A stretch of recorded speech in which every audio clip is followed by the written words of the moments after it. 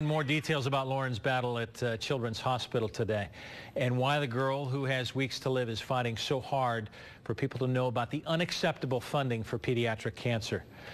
The MRI that Lauren had last Friday, it wasn't scheduled. She volunteered so doctors could have a measuring point of that tumor that has now grown from 34 millimeters to 52 between the scans.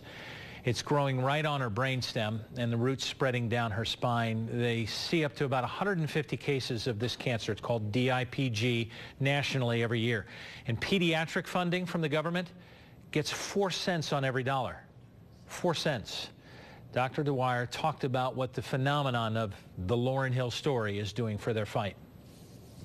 She has started a movement to, number one, increase awareness and increase the need to move clinical trials quickly and increase funding in order for us to be able to perform research and develop these clinical trials. Do you have a hope, a belief on her ability to take the floor on November 2nd?